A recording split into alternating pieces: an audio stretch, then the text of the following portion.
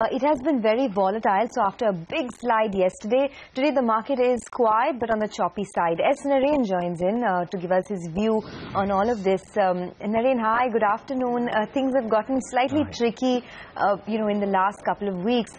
Do you think it's just a year-end phenomenon where people would rather take their profits home than worry what happens, on their vacation? Or do you think that the market has started, the trend of the market has started to turn a bit now? I think first it's got nothing to do with India. India is one of the biggest gainers in this entire crude oil move. I mean, the gain is like 25,000 crores a month because of this fall in crude oil. The problem is that while India gains 25,000 crores a month, it comes out of some other person or some other country. So, one of the countries which has certainly got hurt and must have lost, at current crude oil, the losses are pretty significant, is Russia. And there the interest rates went up, and consequent to that, we've had this sell-off. And, when India gains 25,000 crores a month, there is a counterparty, and those counterparty losers are the reason for this rally. Thanks to the efforts of the Reserve Bank of India, we have such a huge increase in forex reserves at this point of time that Indian rupee is one of the most well-behaved currencies against the dollar in the last 1 or 3 months. So I would say that India is suffering some collateral damage. We have seen falls due to Dubai, we have seen falls due to Ireland, Italy, Spain, Greece. And we have seen that all these falls due to global reasons have all been opportunities to put money in Indian equities. And again, you have one such opportunity. So I think, the disadvantage this year is normally we have these panics between May and August each year, if you've seen the past. This year the panic didn't happen in May and August, mainly because the election actually helped India to be the best performing country in the world in the markets. And this time the panic has come in December, unlike in May to August period. Naren, hi, afternoon. So, from a long-term investor's point of view, what kind of sectors have now presented buying opportunity? Because, we had IT correct quite a bit, we had metals correct significantly, and off late we had financials also correct. Actually, the market itself has represented an opportunity that includes IT, it includes metals, it includes banks, it includes telecoms. So I would say broadly the entire market has presented opportunity. And I think such opportunities come normally always in a year, and that's the beauty of the market. And if you're able to capitalize on those opportunities, it will be very good. Just one point, if you take the very near term, see what happens is when an important commodity like crude oil cracks from 110 to 60, what happens is there are inventory losses, and some of those inventory losses will show up in the results for December when they show up in different companies. There's no logic to giving a multiple to those losses, because these losses are strictly one time, and that definitely does hurt shorter term I would say earnings. And in my opinion, people should invest for the long term now, but they should not be surprised if the earnings surprise on the downside in Jan-Feb, because such a big inventory drop, and this has happened in iron ore, it's happened in cotton, it's happened in crude oil, obviously is going to lead to a situation where at least a few companies are going to have huge inventory losses. And that should not be worrying. So I think that's why this is a beautiful opportunity for investing in the long term.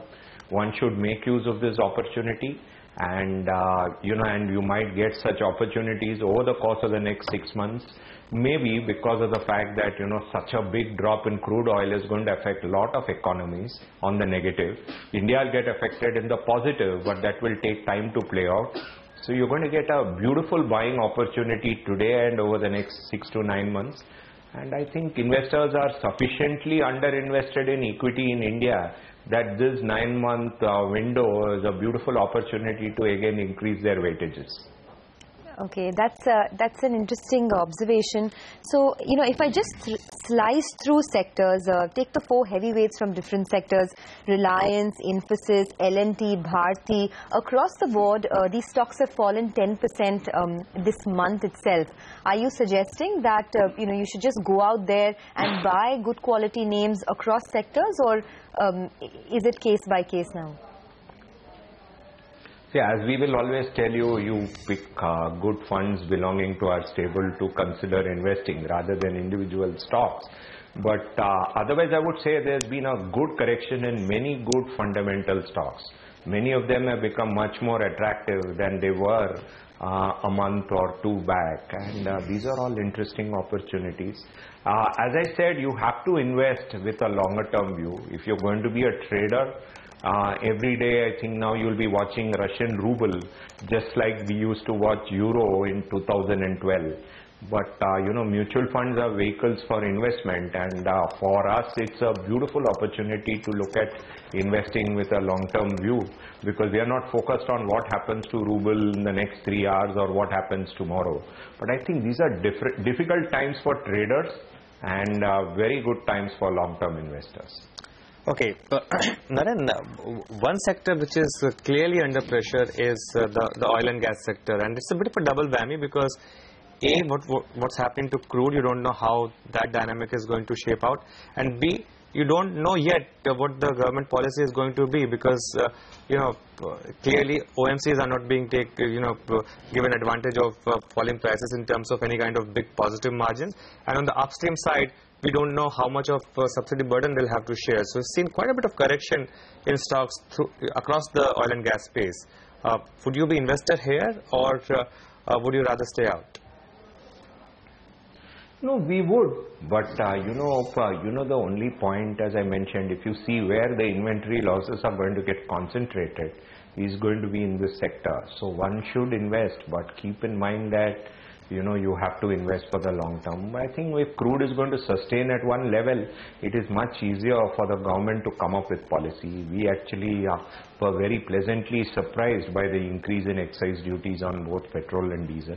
I think they were very necessary, because end of the day, the fiscal deficit has to improve, and when crude oil comes, you have to increase these excise duties so that the excise duty collection improves. So I think overall the policy is under formulation, and would anyone have judged that in the last 1 week this kind of fall will happen and we'll be worried about crude going down in the world rather than crude going up? So I think it's not easy to formulate policies in this kind of volatile market. But I think on the whole, if you see, I think over a period of time, India will be the biggest gainer of this crude oil reset, and we'll get that benefit in the long run. If people expect you'll get that benefit in the next 1 or 2 months, they may get disappointed. But I think for long-term investors, this is a beautiful opportunity. Okay, Naren, one final question then from my end. Currency has again come back to haunt a lot of investors. You know, the way rupee has fallen, it was resilient in the first half of dollar strength, but now it's quite clearly become a bit wobbly. Do you think that's an area of concern, or is that something that you should just take in your stride and move on? So when people ask me what is the problem, I tell them dollar is the greatest currency in the world today. But Indian rupee is a great currency. If you compare Indian rupee against yen, against Brazilian real, against Indonesian rupiah, against Russian ruble, you will find that India is a great currency. It is just that US dollar is the greatest currency. So you're comparing a great currency against a currency, and the level of reserves that today Reserve Bank has, it's a job very, very easy compared to most other countries in the world.